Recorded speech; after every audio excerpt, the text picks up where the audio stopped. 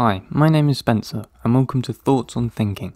In this video I will be looking at the similarities and differences of Carl Jung and Jordan Peterson when it comes to their views on God and Christianity. With that said, I am not intending to critique their views on God. This video is made with the intention to analyse to a certain degree how much influence Carl Jung had on Jordan Peterson when it comes down to religious views on what God is. To do this, I will be comparing what Jordan Peterson has said in the past with what Carl Jung wrote in his God letter. I'm using this letter as reference because it was written with the intention of laying out Jung's view of what God might be to him. He also wrote it close to his death, so any certified views on God from his perspective are mostly to be represented in this document. The first strong similarity is what you could call the metaphysical Christian similarity between Jordan Peterson and Carl Jung. Jung said in his letter about his view on God that, I quote, "I think of myself as a Christian since I am entirely based upon Christian concepts." So the question comes to what would be these Christian concepts that could draw out an overall foundation for the concept of being, value, and knowing of such value. These would consist of a monotheistic God who created heaven and hell, being the polar opposites, individual responsibility, and also the transcendent logos or word of God to formulate a hierarchical order of value based on good and evil. In terms of Jordan Peterson, these beliefs are very much mirrored because Peterson always goes on about the metaphorical, phenomenological, metaphysical and theological importance of Christianity and God in the Bible. He agrees with the basic concepts of Christianity. Jordan Peterson does say in a Joe Rogan interview, "So what I've been trying to do is to resurrect, I'm trying to resurrect the dormant logos, I suppose, if you have to put it that way. That's what I'm trying to do." Because he knows that the Christian concepts are paramount and fundamental to the Western structure of society and culture. So on that note, it is fairly clear where both of their Christian religious influence stands. The second is this. Jung, before making that claim in his letter on God, says, I quote, "I am no Christian." You could see this as Jung completely contradicting himself, but doing so would be a bit silly or maybe even a logical fallacy, because here he must be asserting that he is not a fundamentalist Christian, or one that designates his belief around the literal truth of the Bible, as that's the only outlier left. Jung says he is entirely based upon Christian concepts. He's emphasizing the importance of the core message within Christianity and the effect it has had on him. He's not saying anything about literal occurrence in the Bible being true or once part of physical reality. This again is the same for Jordan Peterson, in that Jordan doesn't take the full Christianity package home with him. He takes the metaphorical truth, the logos and or word of God, and reworks them into a book like 12 Rules for Life, which you could call a modern rendition of the 12th commandment, which is also something that Carl Jung then claims we should do also in this letter, when he says this.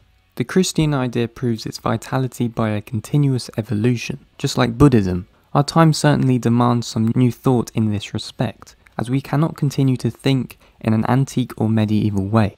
Now let's actually get onto the God similarities. Jung says God is, I quote, "an apt name giving to all overpowering emotions in my cyclical system, subduing my conscious will and usurping control over myself." So here he is saying that God is overpowering emotions that overcome him or his psyche, thus affecting his conscious will by reducing its force or power, thus taking control over him. What Jordan says that is most similar to this is, God is the voice of conscience. and he also says this with his debate with Sam Harris. God is how we imaginatively and collectively represent the existence and action of consciousness across time, as the most real aspects of existence manifest themselves across the longest of time frames, but are not necessarily apprehensible as objects in the here and now. Which is him saying that God is the cause for the existence and action of consciousness, which again is very similar to what Jung says, but just worded differently. Emotions occur in a state of consciousness, and then they guide our actions to some degree, but not completely. Still, on a general plane, Jung is associating God to being part of or an element of what occurs in conscious state or psyche. So both Peterson and Jung are linking God to actively being involved within consciousness, thus causing specific action to be played out in reality due to our knowledge of its influential potency, let's say. Jordan usually represents this belief in the idea of the logos, which is the divine transcendent word of God, and that you should embody the logos or word of God to your core. He also coins towards the idea that the logos are part of you already, but that you should be aligning yourself with them to allow yourself in becoming a better person for yourself and family, but essentially for society, as it will collectively guide us towards placing order into being and to develop further away from chaos. Therefore, God is part of your consciousness, because we know that truth is of the highest ideal, which is the logos that drives us forward in this motion.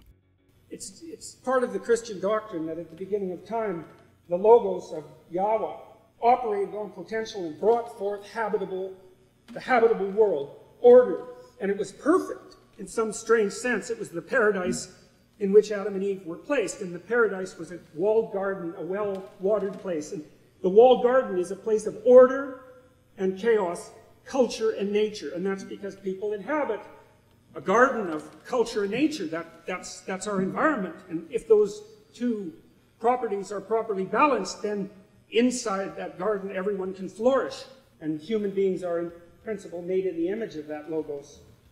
And that's why we can speak things into being, and we do. And when you speak truth, then you speak paradise into being, and when you speak falsely, you speak hell into being. And that's the truth.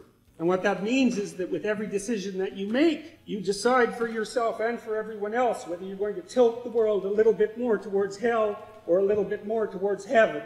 And none of this is fictional, because we've seen the consequences. Around the perfect man, everything comes together.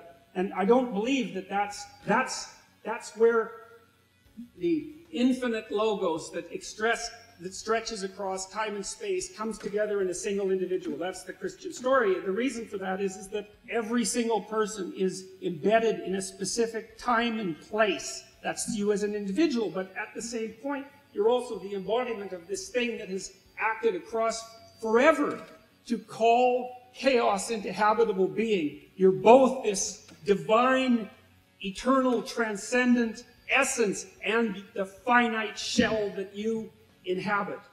Of course, there are some massive differences between Jung's assertion and Jordan's assertion in how God plays its role within consciousness. Jung says that these overpowering emotions in his consciousness acts as subduing him, as if putting him in a state of hypnosis caused by God, which is very confusing to understand. He is also referring God's action upon him in a subjective manner and not in an objective manner, whereas Jordan refers to God's action or intent within consciousness as being an objective truth in all of us, which is that of the logos, which is God's word, as it is representative of divine transcendent truth. Another way Jung reinstates the idea of God being within us, or at least within him, is when he says, I quote, "I would say of a God beyond good and evil, just as much dwelling in myself as everywhere else." You could also say maybe that when Jung writes that God is beyond good and evil, he might actually be referring to God representing transcendent divine truth, which you could say is beyond good and evil, and is only known by God. If that was the case, then that could also fit with Peterson's premise that God is the logos within consciousness that represents divine truth to be made into habitable order. But I don't want to be putting words into Jung's mouth with something that he never said. It's just a possibility. Now, the next statement by Jung is something that completely goes against the beliefs of Jordan Peterson's view on God. Peterson also said in one of his debates with Sam Harris this: God is the highest value in the hierarchy of values. This value or values must be something along the lines of goodness, truth, and knowledge. Jung, on the other hand, says, I quote, "I do neither commit the impertinence of a hypostasis, nor of an arrogant qualification such as God can only be good." With this being said, Jung claims that God could also be the complete opposite of goodness, truth and knowledge, but of trickery, evil and or deceit. This therefore goes against Peterson's view that God is of the highest value in the hierarchy of values. The biggest difference between Jung and Peterson with their views on God is that of Gnosticism and the occult. Many refer Carl Jung to being a Gnostic, and I can see that his belief and what constitutes its structure is not completely grounded in Christianity. You could very well argue against that his personal view on God is at all traditionally Christian. We all know Jung was massively influenced by the occult, mysticism, Gnosticism and alchemy, and so is Peterson to a large degree, especially if he is so heavily influenced by him, which is obvious. But in my view, I would not say Peterson uses Gnosticism as a fundamental structure or the occult to build upon a view of God. This is because Gnostic writings often describe God as incomprehensible and an unknowable entity. Peterson makes claims that God is in relation with elements of our consciousness, or at least through the logos via truth, and therefore knowable and personal to a certain degree, unlike what the Gnostic tradition would claim. But with that said, I would need to do more research on Gnosticism before I make any videos on that in relation to Jung or Peterson, especially when Gnosticism is an extremely broad religious idea which holds a lot of vague areas due to its antiquity, but that is definitely something I will be doing in future videos. Overall, not only is Jordan Peterson influenced by Jung in psychology, but also massively influenced by him in relation to his view on God, as I've demonstrated especially in relation to God and the psyche. This analysis is not perfect because I am not using all of the statements made by Jung or Peterson on their views on God, as that would take a very long time, but hopefully this video can give some insight into both their views on God and how there are similarities, disagreements and or differences between the two. If you enjoyed this video, make sure to give it a like, comment your thoughts down below and subscribe for more content on philosophy, psychology and symbolism.